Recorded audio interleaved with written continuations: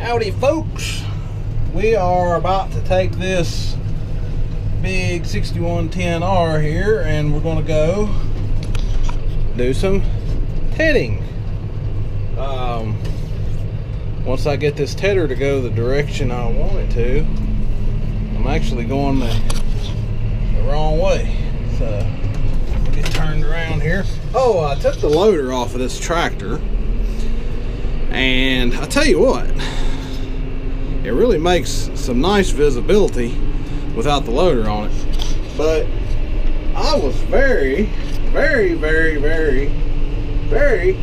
impressed with how easy the loader comes off of this tractor. It's the easiest loader I've ever taken off any tractor, and as y'all know, I've had quite a few tractors, but this is my first, well, actually this is my second John Deere tractor, counting the little 1026R, and the loader comes off really easy on it. But as far as big tractors go, I was very impressed with how the loader comes off. I will have to make a video on that. You only have to get out of the tractor one time. You just park the loader, relieve the hydraulic pressure, you get out one time, flip the latches, put the legs down, and unhook the hydraulics, and get back in the tractor and back away. And right over there sits the oh, there's the loader, by the way. But yeah, I was just like 2 minutes taking this loader off, and I'd never done it before. But yeah, we're pulling up here to this hayfield at my dad's, and I'm going to ted it. It's the second cutting. Y'all watched me bale this field. This is my dad's house right here. Y'all watched me bale this field earlier in a video this year with the T5, and I guess we'll be baling it now with this 6110R, 6110/130R. Because of EcoTune, we got a lot more power than 110. So anyway, we'll get this tedder fired up, and I don't have any way to mount this camera yet. I hadn't got my suction cup deal or anything like that, so I don't know how well this is going to go. Okay, me back, as my son would say. Rev it up, and unless you have really good hearing, you probably can't hardly even hear the tractor. But I've got it on 540E, range D, on the range D, and I use gear 1 and 2.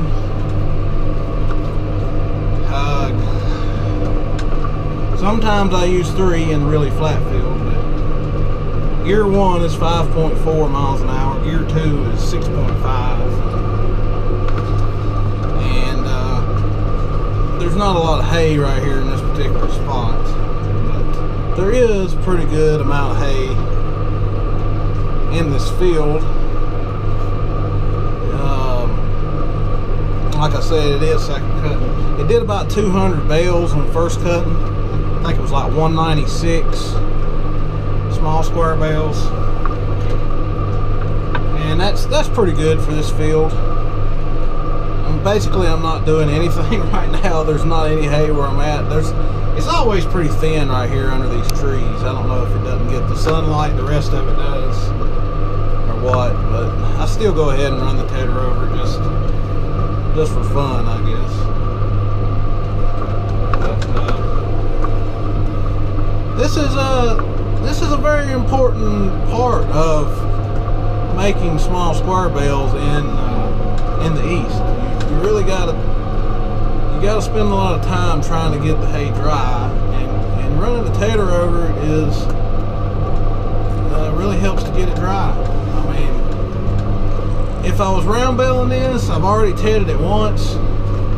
If I was round baling it, that would be good enough, I would think, for cow hay.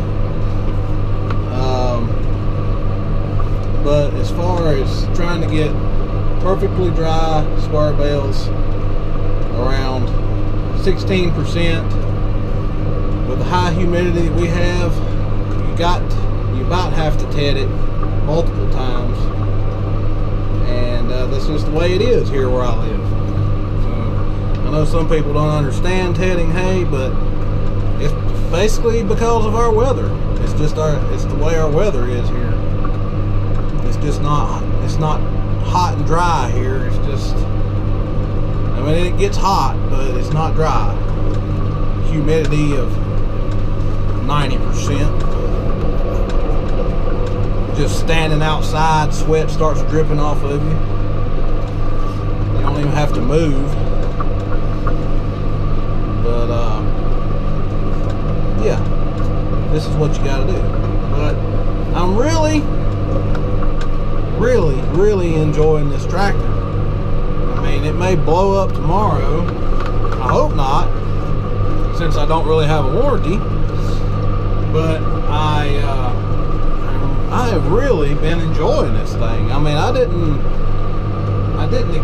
knew it was a nice tractor, but I didn't expect it to be. I didn't expect it to meet my expectations. I believe that's how I put it. Yeah, so I mean, everything that I was expecting out of it, it has provided, surpassed my expectations on it. It rides good, it's quiet, it's smooth,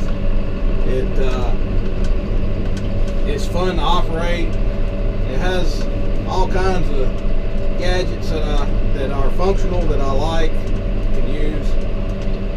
It doesn't seem to have very many annoying things about it.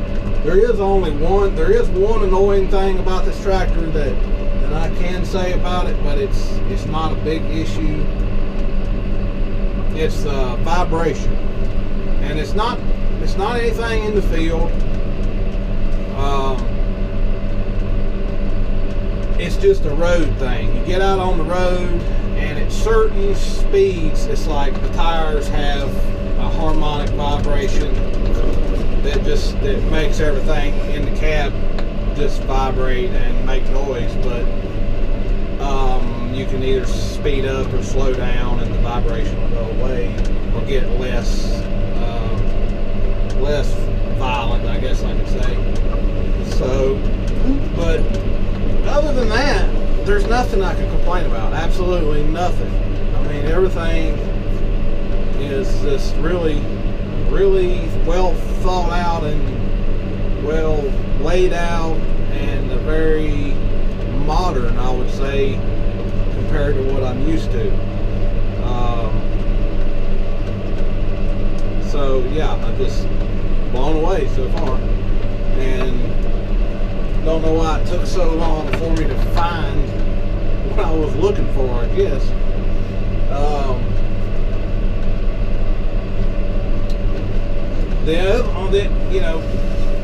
I had a T4 New Holland, and everything about it drove me nuts, it seemed like. And then we went to the T5. New Holland actually bought back that T4. I complained about it so much. We went to the T5, and it was a decent tractor, other than it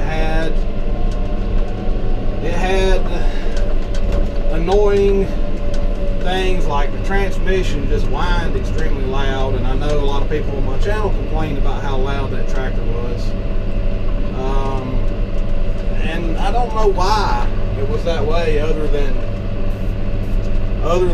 I guess it was just poor tolerances on, machining gears and the transmission and stuff. I don't know. You can't hear all that noise in our 6030, and it's got basically the same transmission, so I don't understand what the difference is there. This tractor's just transmission is super quiet, and that was an issue. It had several warranty issues. The engine spun a bearing when it had 300 hours on it, which that was all fixed, but it's still in the back of your mind. Is that going to come back and haunt you later on in life? Like goes to Christmas past or something. I don't know. And then there was that noise when I was square bailing, that banging noise. And there was a noise. It was related to the banging noise when I would run this Teagle straw blower. There was a noise in there when you would turn, and the PTO would get in a little bit of a turn. It didn't take much of a turn. You could hear that same kind of banging noise in there that the square bailer made, except it was a lot faster. And you know, I don't know if that's anything that was going to cause problems down the road. I've heard other people talking about that it was that their T5 done the same thing, so it may have been a normal thing for that tractor, but it just irritated the pee out of me. And I wouldn't recommend a T5 for square bailing. If you're doing square bailing, I wouldn't recommend a T5 for doing it. I mean, they can do it, but I don't recommend it. And now round bailing, it didn't have any problems. It didn't make any noise. Just the transmission, normal transmission whine. But anyway, so that's where it went with that tractor. I just got tired of the warranty ran out, and I just got tired of listening to it whine and bang, and who knew what was going to break from the whining and the banging. And you know, there was nothing wrong with it when I got rid of it, and it was perfectly fine to use. And you know, and it may live thousands and thousands of hours. And but in my brain, you know, I lost confidence in it, especially when the engine lost a bearing.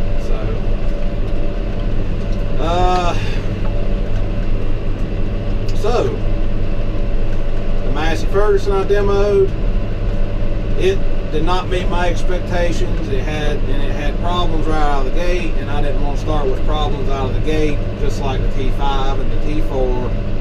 And you know, I just didn't want to go there. So that's where the Massey Ferguson 5712, it left.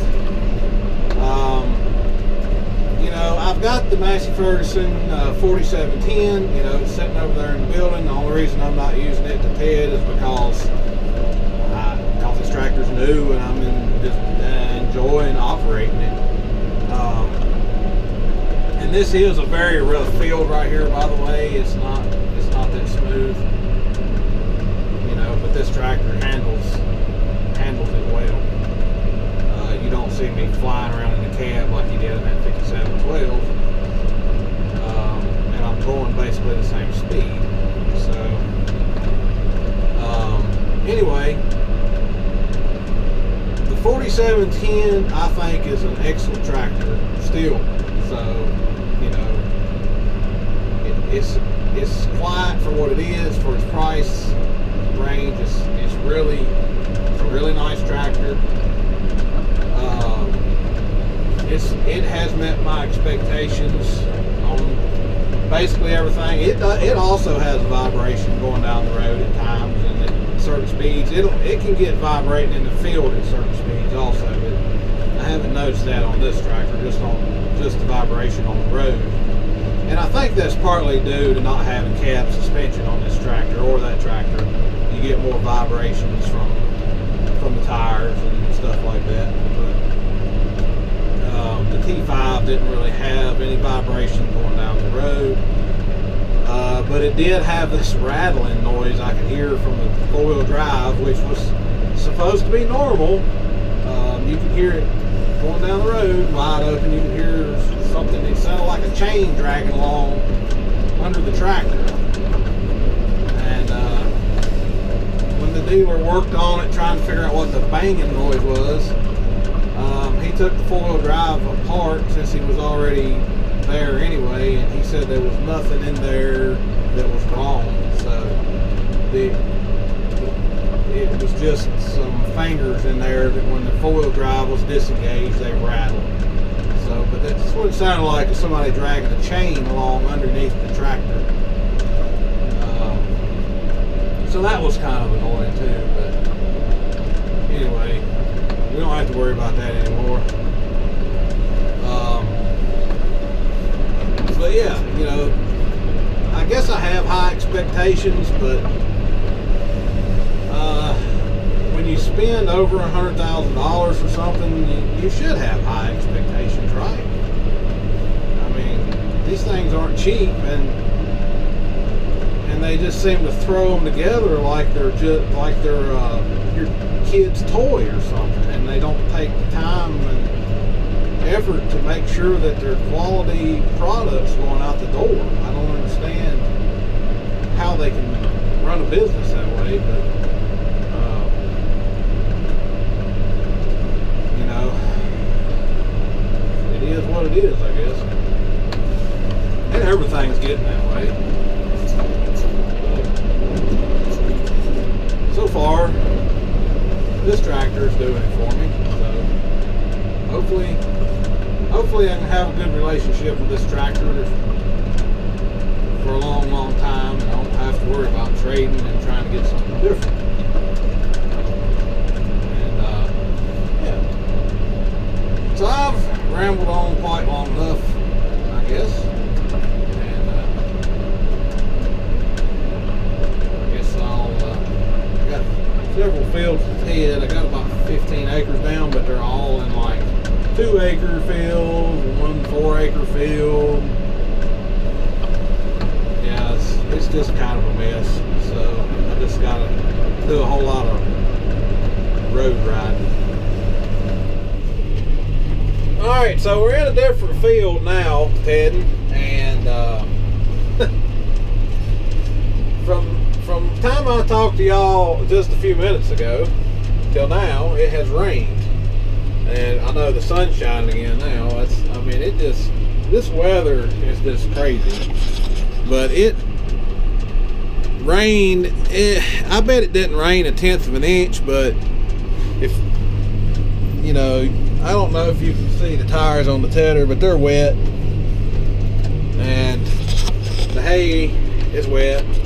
But the strange thing is, this field here is about 3 miles from the field I was in a little bit ago. Well, the field I was in a little bit ago did not get rain. It did not rain out there. And the field next to it rained just slightly while I was there, and then it moved on and the sun come back out. But the further I went to the east, I went about 3 miles east to get to this field, and it's rained quite a bit out here.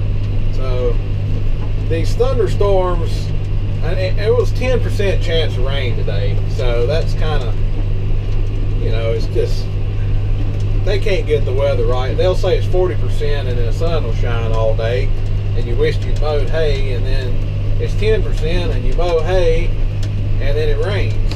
So I don't know how you're supposed to decipher this stuff. It's very frustrating, but anyway, still riding in the 6110 here, obviously, and still having lots of fun anyway.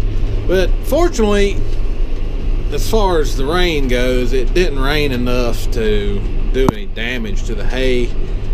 It's basically like a morning dew, which is pretty heavy around here. The morning dews are. So I don't think or I know it's not going to hurt this hay any no more than it rained. It was literally like a 5 to 10 minute event, and then it was gone, and now the sun's back. So we're in good shape on that. I just hope it don't do that again. Tomorrow, I plan on baling this tomorrow, and hopefully it will stay dry enough I can bale it tomorrow.